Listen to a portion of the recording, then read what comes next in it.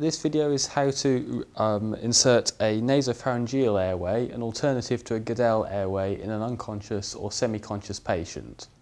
So first you begin by sizing the appropriate airway using the little finger of the patient, which should match the diameter of the airway to be inserted. So this one is clearly too small.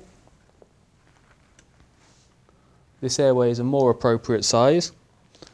It also has a safety pin in the end that is used after insertion to prevent inhalation of the airway.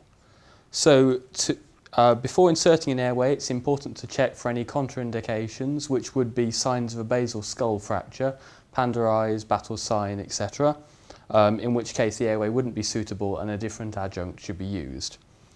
Assuming those signs aren't present, you would then lubricate the end of the airway, select the appropriate nostril and insert back through the nasopharynx and down into the oropharynx. If you then open the mouth, possibly with the use of a tongue depressor, you should be able to confirm the location of the airway, and it should end up in that sort of position but inside the patient.